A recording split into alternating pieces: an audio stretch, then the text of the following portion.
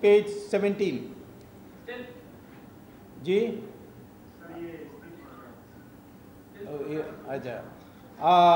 So, say page 17, they say only Young Indian, they should say Young Indian Private Limited, but the exemption is given by an application under section 25 of the Companies Act.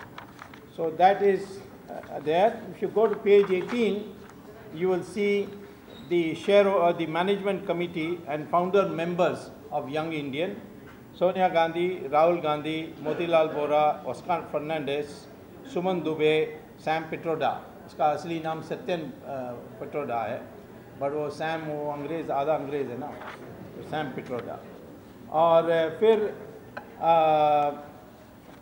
21-20 सब ये company accounts, इसके लिए मैं आऊँगा details में. और फिर 21-22 जब उनकी मीटिंग शुरू हुई थी मई 2011 में, ये सब फाइनल करने के लिए. और लास्ट पेज 24 में, page 23, last page 23, no, there should be one 24, yes. Page 24 है. पेज 24 में आप देखते हैं कि सोनिया गांधी का शेयर है 38% और राहुल गांधी का शेयर है 38%. तो माँ बेटा दोनों मिलाकर they are having how much? 76.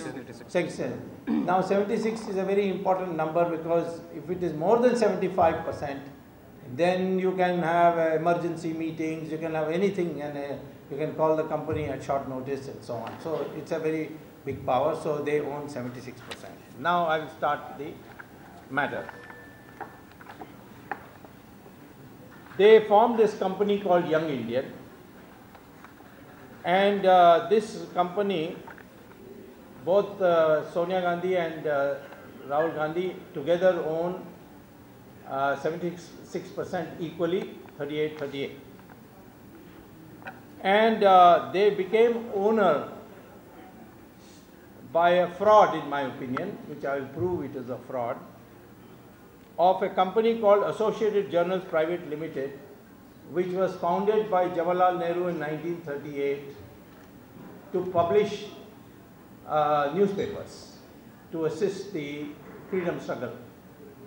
After 1947, Jawaharlal Nehru said that we need a newspaper to spread the good word of the government, but the company was the paper didn't have credibility, and therefore it started making losses, and ultimately they had about 90 crores worth of losses.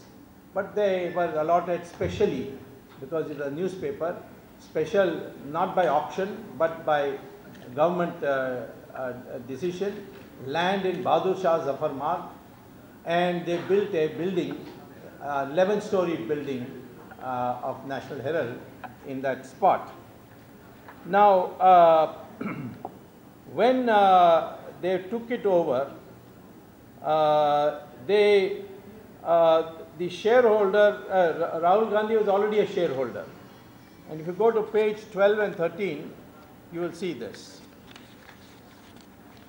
On page 12 is the position in 2008. In 2008, for some reason in the website of ROC, the list of shareholders, the name of Rahul Gandhi in the middle is written in ink.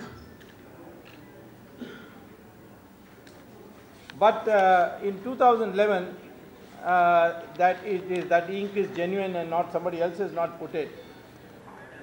Is 12 and 13, you will see it in ink. That's 2008. If you go a step page before, 9 and 10, which is pages 10. If you go to page 10, this is the shareholding in 2011. So there the Rahul Gandhi's name appears in typing. Now in I think the badmashi they did was that Rahul Gandhi was a shareholder. They put it into the, it was there in 2008, 3 lakh shares.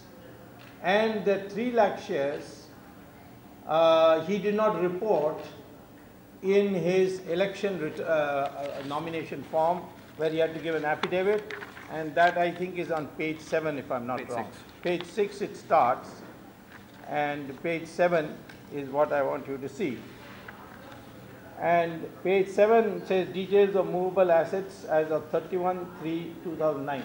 2008 he had shares, and if you see the second row, bonds, debentures and shares in companies, nil, nil, nil, nil. By the way, he has another company, Backops, which I presented details of in Ahmedabad day before yesterday. Today I am giving you another company. And there are 27 companies in which Mabeta Jodi is there, and all kinds of nefarious activities are going on, but आपको हजम करने के लिए थोड़ा time लगेगा, तो हम आस्ते आस्ते डोज में देंगे, एक साथ नहीं देंगे. So therefore this is a perjury, because he said that he has nil shares when the ROC website shows him having shares in 2008. All right, now how did Young Indian get hold of this Associated Journal Private Limited? Now, step 1, for 90 crores worth of debt, they received a zero interest loan of 90 crores plus from AICC. See page 14.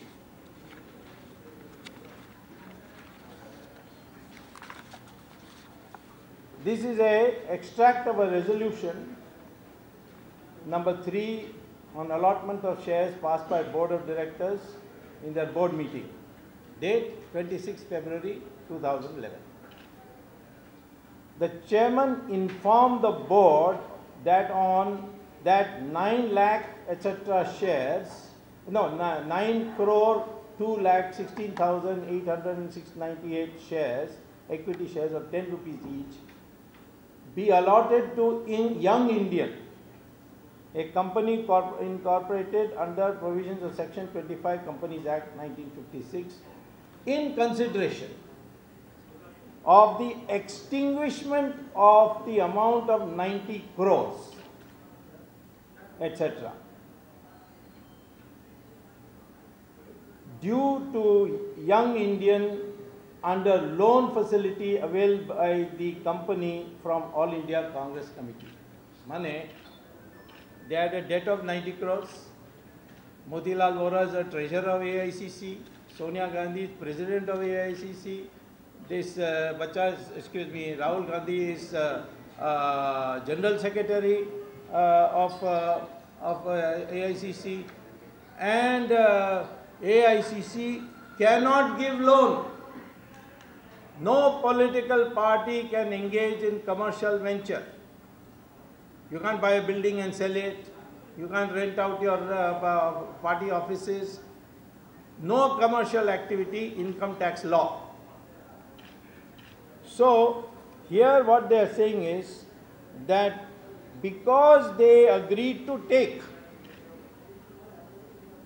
the loan of AICC on themselves, namely Young Indian, therefore they are transferring these 9 lakh shares at the rate of 10 rupees, which is more than the debt amount.